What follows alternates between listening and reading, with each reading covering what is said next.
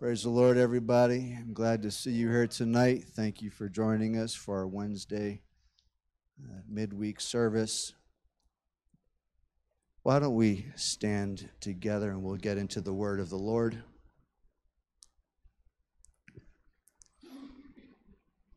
Let's turn to Psalm 139. And rather than read the entire thing, I am assured that you all do not mind if I do not take an hour to deliver my message. And so I'm going to see if I can't make this less than an hour. I keep promising this, and it's been 2 years now, but one of these days, Psalm 139, instead of reading the entire chapter, I just want to read verses 17 and 18. How precious also are thy thoughts unto me, O God. How great is the sum of them. If I should count them, they are more in number than the sand. When I awake, I am still with thee. Praise the Lord. Sister Debbie, will you pray God's blessing on us tonight, please? Amen. Thank you. Please feel free to be seated. And please forgive me if I just kind of talk a little bit off the cuff tonight. I do have notes. Robert Alter, I've spoken to you of him before, one of the preeminent Hebrew scholars of the time. In his translation of the Hebrew Bible, translated this passage, "As for me, how weighty are your thoughts, O God, how numerous their sum. Should I count them, they would be more than the sand. I awake and am still with you." And I know this tracks very closely to the King James translation, but I wanted to call out the word weighty are your thoughts. And Robert Alter has a note that says the Hebrew root, YQR, more often means precious, but the sense of weighty registers an Aramaic influence reflecting the late composition of this psalm. And so what he's explaining in this note is that he chooses to use the word weighty even though the root means precious, because he wants to reflect some of the cultural influence that was taking place or present in the time that the psalm was written.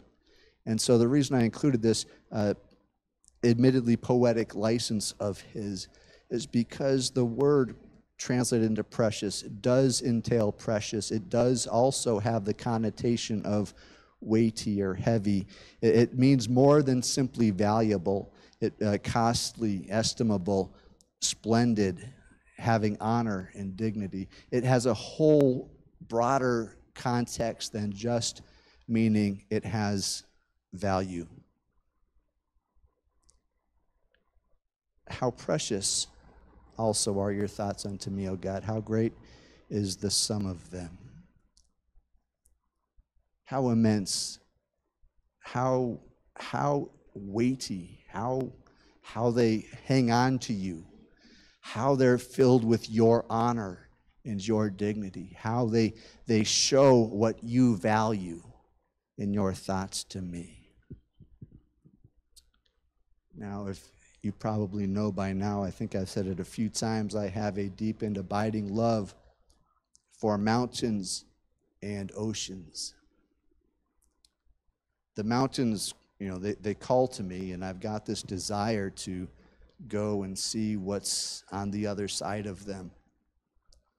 And inevitably, I'm disappointed because on the other side of them is just more of us.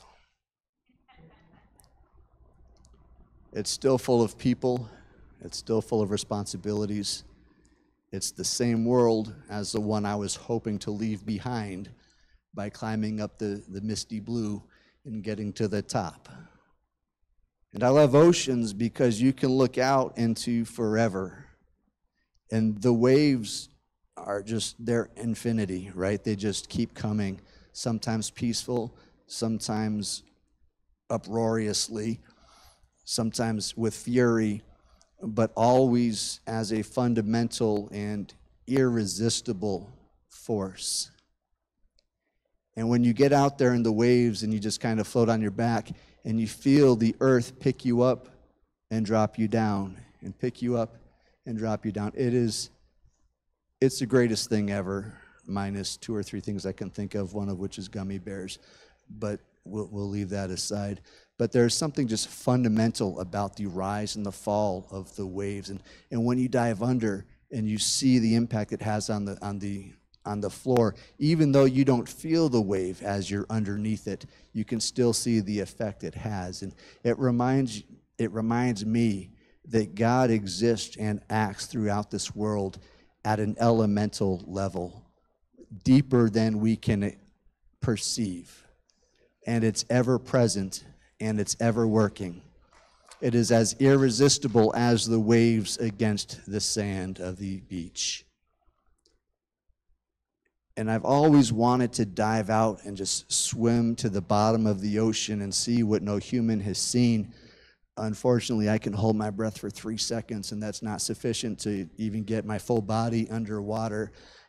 And even if I could, our bodies are not built to go that deep or be without oxygen for that long, and I couldn't see anyway because it's dark. So God doesn't want me to see that just yet, which I think is rude, but, his precious thoughts for us prevent him from allowing me to swim to the bottom of the sea, so I have to rest in that understanding.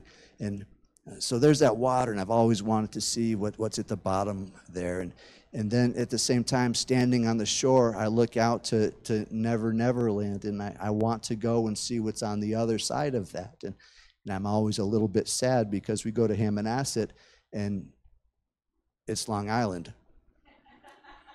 It's kind of a letdown, from what could be out. And you can't even look into forever because there's that little, anyway. When I'm at at a beach where there isn't this land rudely interrupting my view, you can stare out into seemingly forever. And I've always wanted to go to that point and see what's on the other side of that. And I was on a whale watch once, and we got out to a point where no matter where you looked, all there was water. And that was pretty awesome. And it was freeing in a weird way because I swim like a rock. And, I get seasick by thinking about being on a boat, and yet being out there and being able to see horizon to horizon in 360 was just the most amazing thing. And of course, even there, I'm kind of saddened by the knowledge that if I got into the boat and I went forever in that direction, I would end up in another country, another land, that there is nothing on this planet that has not been discovered, settled, and firmly entrenched in this world's hierarchy. The days of exploration and adventure seem to be pretty much over, and I regret that. So anyway, the mountains, they say maybe this time it'll be different, and the oceans say maybe this time you'll find the unknown. And they always call to me. And on Mother's Day, I was pretty much done with this world, and my wife decided we should go sit on the beach for a while and then walk along the shore path. And she knows about how I find some peace as well as longing at the shore, and thought that maybe if I took a nap on the beach, I would feel better.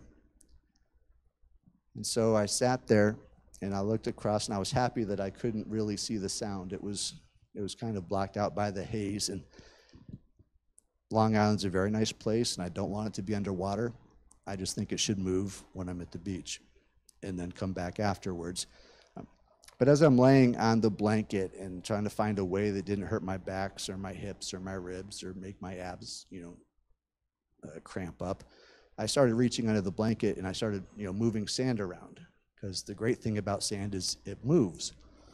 And so if you need it to be a little higher, you can shovel some sand there, and it's higher. And if you need it to be a little lower, you can shovel sand out, and it's lower. And I'm trying to so I'm reaching under the blanket, trying to make it a little more comfortable for me. But in doing so, that meant there was sand on the blanket. And you laugh, Sister Doris, because you know as well as I do what happens when there is sand on a blanket. It's now impossible to bring that blanket anywhere ever again for the rest of time without bringing sand along. it's like this interdimensional portal. You know, you can wave it out in the air for a week and a half in the middle of a tempest, and then you can go to the moon and pull it out, and there's sand all over the place, like you never even. It's like glitter, but it's God's glitter, right? Glitter is from the devil, sand is from the Lord. So I guess that's how we work it. But so I'm sitting there, I'm trying to brush the sand off, and every time I brush the sand off, more sand appears on the blanket.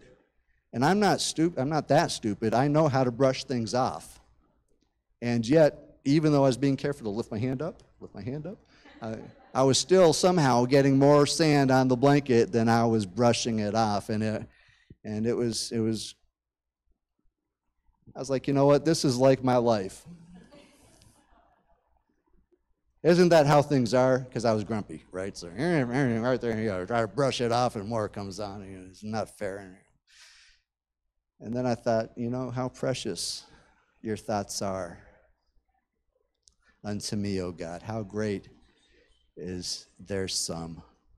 I can't even count them because they outnumber the grains of sand. And I was hoping to take a nap. So the following words, when I awake, I'm still with you, kind of struck a chord, because I hadn't much been feeling like I was with God or that God was with me. But this verse reminded me that I was still where God was, that I can't go somewhere where God is not. And if I was smart and took a nap when I woke up, even though I would feel closer to him, in reality, that was just my perspective. And he is just as close before in my cranky state as he is after my nap state. And last Sunday, we talked a bit about the peace that passes understanding when I talked about the sandals of the gospel of peace. And it's a well-known, maybe not a fact, I'm going to claim it's a fact, that nature is therapeutic. When you get overwhelmed, walking barefoot on the grass is a good way to bring yourself back to reality and give yourself some perspective. What was that?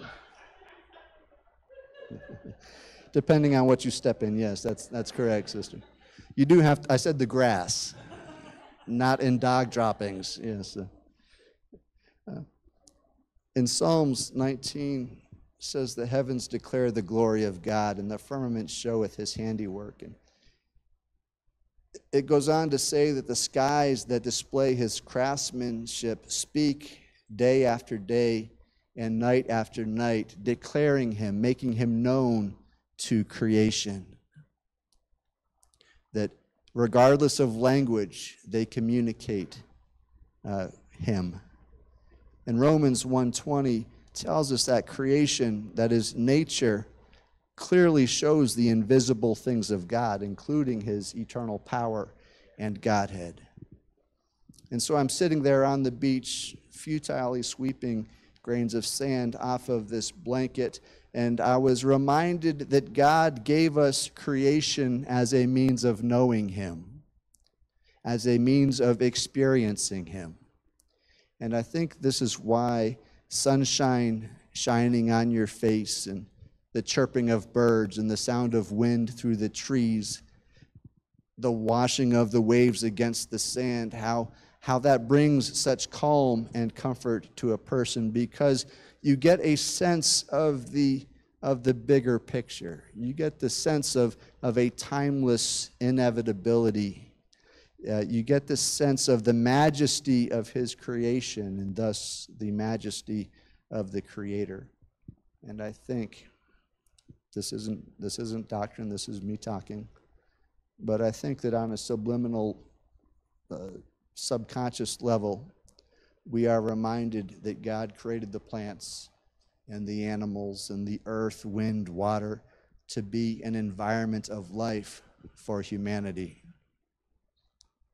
And so I'm sitting at the beach thinking this, and I had to let go of some of my grumpiness and thank the Lord for the beauty of his creation. And and the emptiness of the ocean surface. And I'm thinking about how amazing it would be to be in the middle of the ocean on a ship that has all the safety gear I need and is big enough that I don't get seasick and I won't sink in a storm and all of that. But to be able to look into the sky and not see a plane flying by, to listen and not hear the neighbor's stupid beagle howling. Don't get me started on the neighbor's beagle. But to not hear the traffic from the highway, not to hear the train blasting its whistle so that you know that there's a train within 10 miles of your location.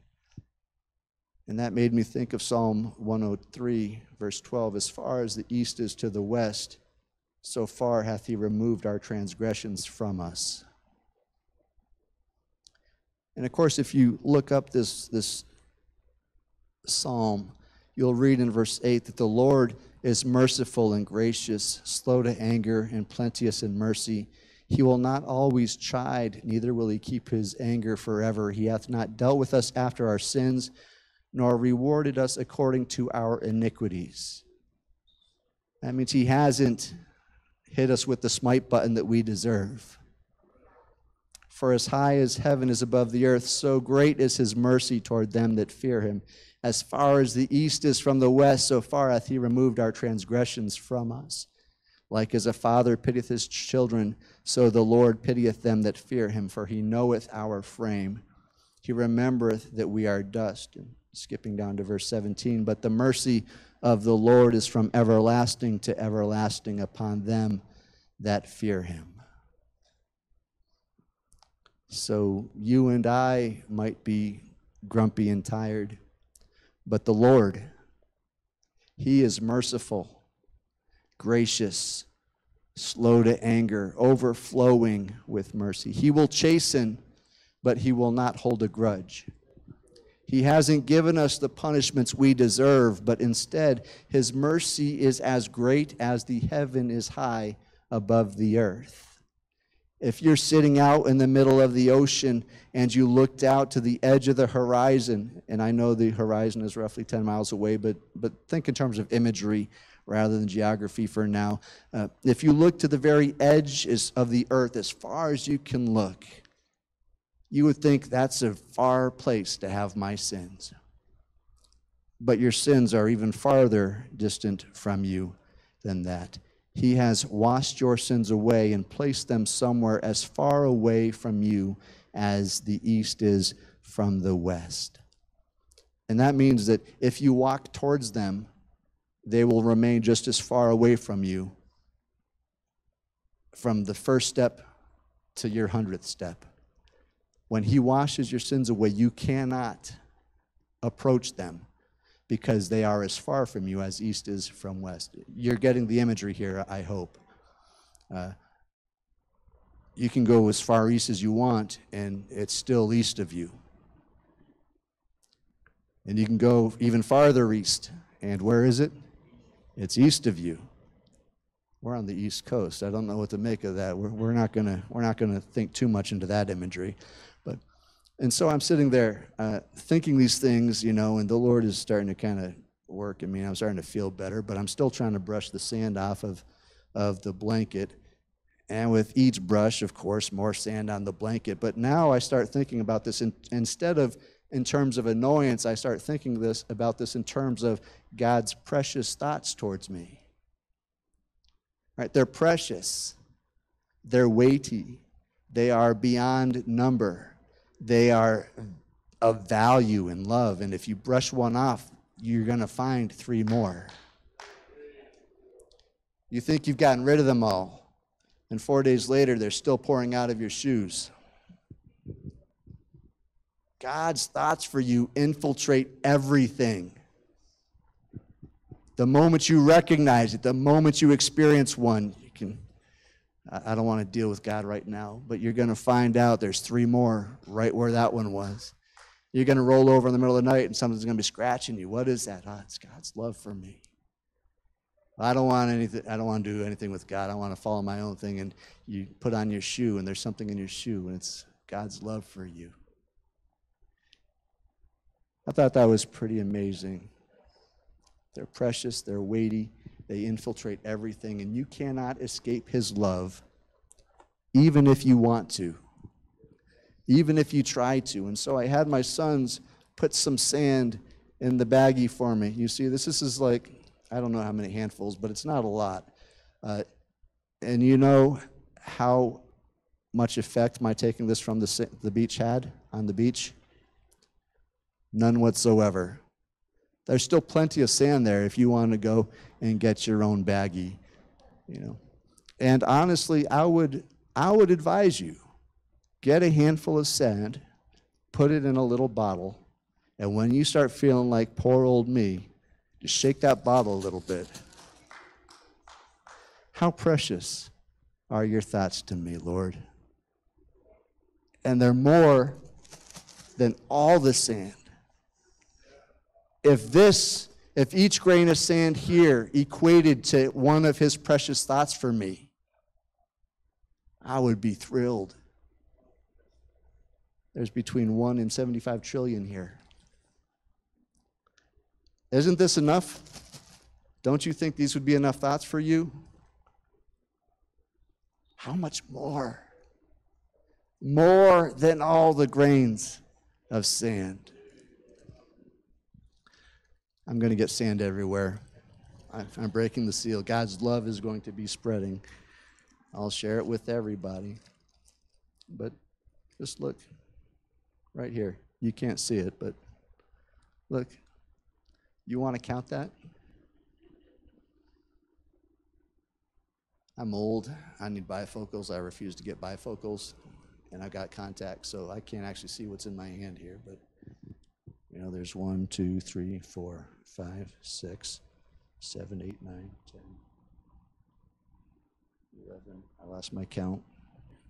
12, 13. You know, I can bore you trying to count just the little pinch of sand I put in my palm here. So how much more is in this little baggie? How much more is on the beach at Hammonasset? How much more is on all the beaches of the earth? How much more is in the Mojave Desert? How much more is in the Gobi Desert? How much more is in the Sahara? How much more is in Egypt around the pyramids and the cat-like thing? Yes, thank you. How much more than we can imagine are his precious, loving, valued thoughts towards you? I'm so tempted to give everybody tweezers and dump this out on the ground and have you all start picking them up saying his loving thoughts for me. But I feel like that might tend to go the other direction than rejoicing. But can you but can you imagine having to do that with just this baggie?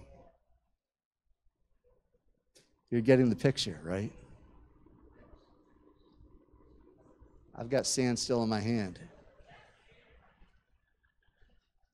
There's sand in my suit. I probably got sand in my shoe from that. It's just there's sand right. Her fault.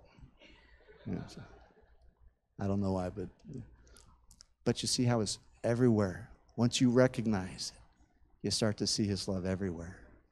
Once you realize that I am surrounded by his precious thoughts, there's not a moment where he's not thinking those precious thoughts.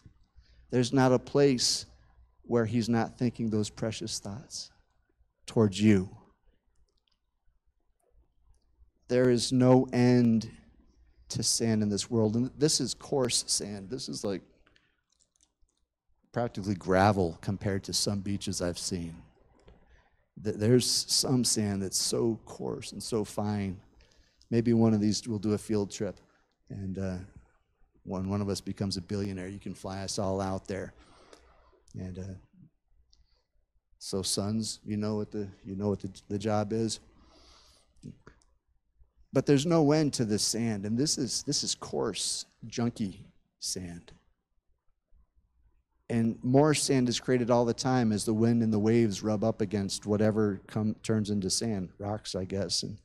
And his thoughts towards you personally are more in number. There's no getting away from his love for you. And I know sometimes life is bad. Sometimes things are horrible. Sometimes there seems like there's no hope and there's no purpose. Sometimes you get tired of the pain that you carry around.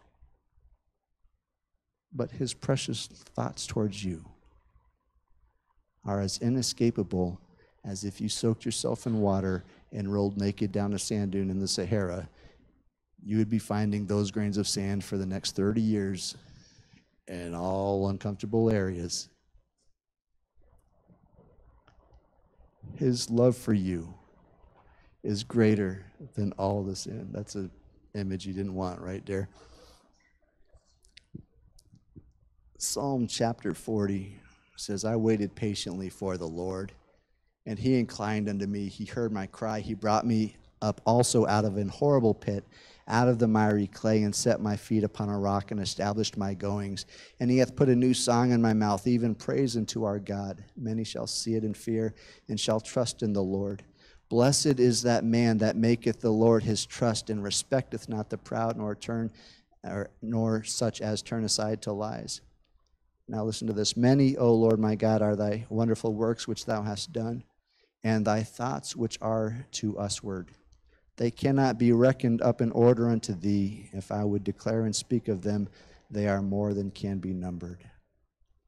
And again, what kind of thoughts?